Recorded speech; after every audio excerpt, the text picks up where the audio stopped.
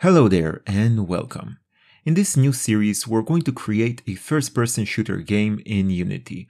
This game is going to have all the different features you usually find in FPS games. We're going to be able to shoot different guns. We're going to be able to pick up weapons, pick up ammo, reload weapons. We're going to be able to ADS. We're going to have a bunch of different weapons, and we're basically going to create some kind of generic weapon script that you're going to be able to modify and create any weapon that you like. You're going to be able to use everything you learn in this series in other games. So if you have some kind of open world game or a survival game, you can just take everything from this project and use it in any project that you want. Now, another thing that I want to mention is that this series will be a bit more fast-paced. It will be for people that already know Unity and used it. So if you're a beginner, you can definitely join, and I'm going to explain the things that I do, but I'm not going to cover the basics. I'm not going to go deep into all of these basic things that you probably already should know. In this episode, we're going to start by creating the project and create the basic movement scripts for the player, and then we're going to add all the other features an episode at a time. So we're going to start by creating a 3D URP game. You can use another template, but this is what I'm going to use. I'm going to use the 2022.1.23 editor version, and I'm going to give it a name, and I'm going to create the project. Now that the project is loaded, we're going to organize a bit. We're going to move all of these things into the settings folder, and we're going to create a bunch of other folders that we're going to need later. Now, before we create the player, we want to create something for the player to stand on. So we're going to create a plane. We're going to rename it to be ground, and then we're going to create an empty object and name it player. Now we're going to add a character controller to the player, and I'm going to change the settings a bit, just so our player feels like a human being. Then inside the player, I'm going to create a cylinder, and I'm going to name it body, and I'm also going to change the scale a bit. Now inside the scripts folder, we're going to create two scripts, the mouse movement script and the player movement script. So we're going to start with the mouse movement. We're going to have a mouse sensitivity, an X rotation, and a Y rotation. And inside the start method, we're going to lock the cursor because we don't need a cursor in an FPS game. Maybe when we have an inventory, but right now we don't need it. In the update, we're going to get the inputs for the mouse. So if the mouse moves on the X-axis, it will get the mouse X. And if it moves on the Y, it's going to get the mouse Y. So basically, if we move the mouse up and down, it will be the mouse X. If we move the mouse left and right, it will be mouse Y. Then we're going to rotate around the X-axis. So our rotation around the X-axis is equals to the mouse Y. So when we move up or down with the mouse, then our body will rotate around the X-axis. Now we're doing minus because if we move the mouse up, we want the body to rotate down. And if we move the mouse down, we want the body to rotate up. You can change it to a plus if you want controls like a flight simulator or something like that. But in an FPS game, we actually want to do it this way. The next thing we're going to do is clamp the rotation. So if the X rotation, if we move the mouse too much to the top, we want to block the rotation. So we're going to block it at 90 degrees, and we're going to do the same at the bottom. So if we look at our feet, we don't want to be able to look between our legs. We're not that flexible. Next, we're going to do the same thing with the Y rotation. So when we move our mouse to the left or to the right, it's going to rotate our body on the Y axis. So it's going to rotate around itself. And then we're going to apply the rotation. So we're going to transform the actual body of the player according to these rotations. And this is the entire script. It will be more efficient if we don't hard code the actual clamping degrees, but we save them as a public float, and then we're going to be able to change them in our inspector. So if we want to change it from being 90 degrees, then we don't have to go to the code, but we can do it from the inspector and we can test it around. So we're going to place them instead of these hard-coded values. Next, we're going to move our main camera into the player because we want to look from the head of the player. We're going to position it a bit at the top of the player. And something that I forgot is that the top clamp should be -90 because when we look up, it goes to a negative value. So make sure to make it -90. Now let's see how it works. So we can look up and down, but the sensitivity is a bit low, so let's increase it.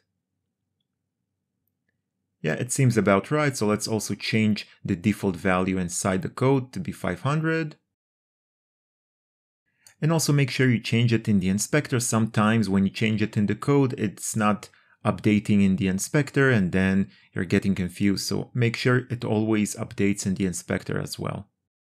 So we can look up and you can see that there is this clamping. We cannot go over these 90 degrees. And when we look down, the same thing. Now we're going to create the player movement script. So we're going to have a speed, a gravity, a jump height. We're going to create a ground check because we want to be able to jump. And we want to check if we're standing on the ground to be able to jump. We're also going to have a velocity for the jump. And we're going to have this boolean that checks if we're grounded. And we're also going to store our last position because we want to know if we're moving or not. And that's something we're going to use later on. So in the start, we're simply going to have a reference to our character controller. And I forgot to add it over here.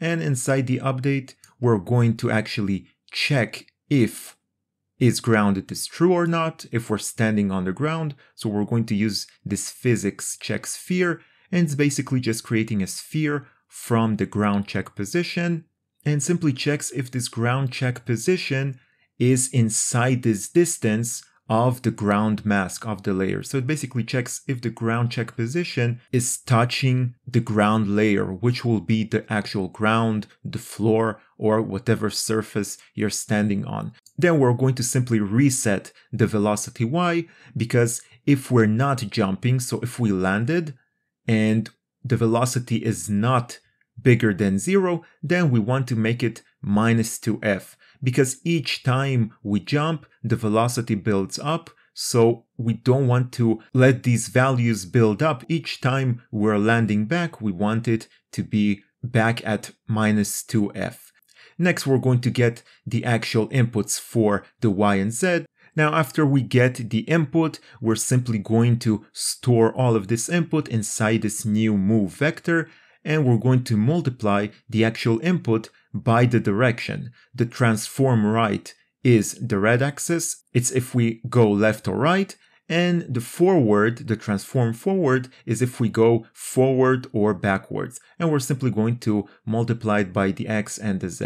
Now we're actually going to move the player. So we use the character controller and we use this move method and we provide it with this move vector that we created. We will multiply it by the speed and by time delta time because we want it to be consistent with all the other frame rates. Now we want to check if the player can jump. So if we press on the jump button, which is space, and we're actually standing on the ground, then we're going to create this equation that will make our player jump, right? Because we don't want to jump if we're already in the air. Otherwise, we will be able to just jump infinitely. We want to be able to jump only when we're actually standing on the ground. That's why we check if we're also grounded.